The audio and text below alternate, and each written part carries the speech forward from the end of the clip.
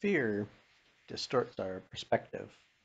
Fear can make us think that we see things that aren't really there, or it can make us um, think things are real when they're not really real.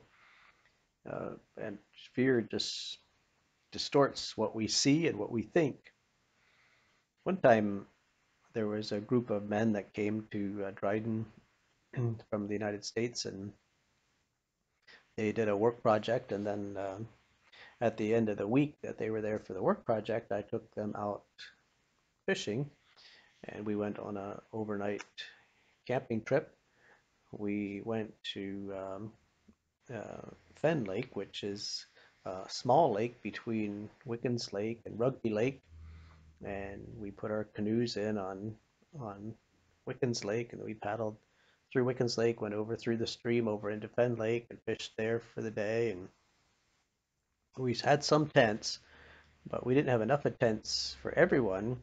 So some of the men had said, "Well, I'll just sleep outside in a sleeping bag, and it'll be fine."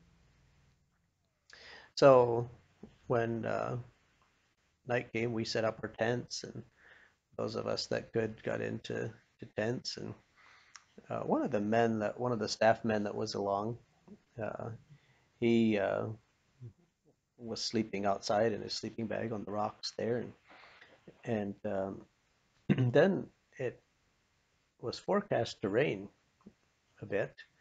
So he thought, well, he's going to get some garbage bags and put some garbage bags over his sleeping bag so that he doesn't get wet. So he took the bottom out of one of the garbage bags and pulled it up over the top part of his sleeping bag, and then he took another garbage bag and pulled it up over the bottom of his sleeping bag, and maybe even had a third one. I don't know, but he got his sleeping bag inside these garbage bags so that if it rained, he wouldn't get wet. But when it did start to rain, he thought, well, maybe he should just get up into the trees where he won't be out just in the open as much and be under the cover of the trees. Maybe he won't get as wet. But he had spent a lot of time getting his garbage bags all arranged, and he thought he didn't want to get out of his sleeping bag and then have to get all his garbage bags arranged again. So he just rolled over on his stomach, and he got up on his hands and knees inside his sleeping bag and went hopping up toward the bush. Well, one of the other men woke up and just saw this black figure moving up toward the bush.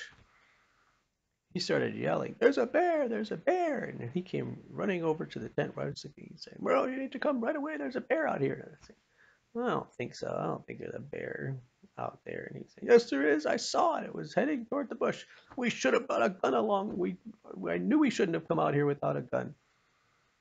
And I said, "I don't think there's a bear." And so I got up and looked, and then we found out it was this man hopping up into the bush so he wouldn't get so wet.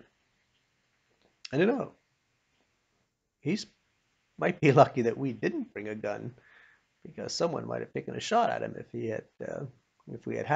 had had a gun there. But you see, it was fear that made that man see a bear rather than just a man hopping inside his sleeping bag up toward the bush. Fear does that. It makes us see things and think things that aren't really true.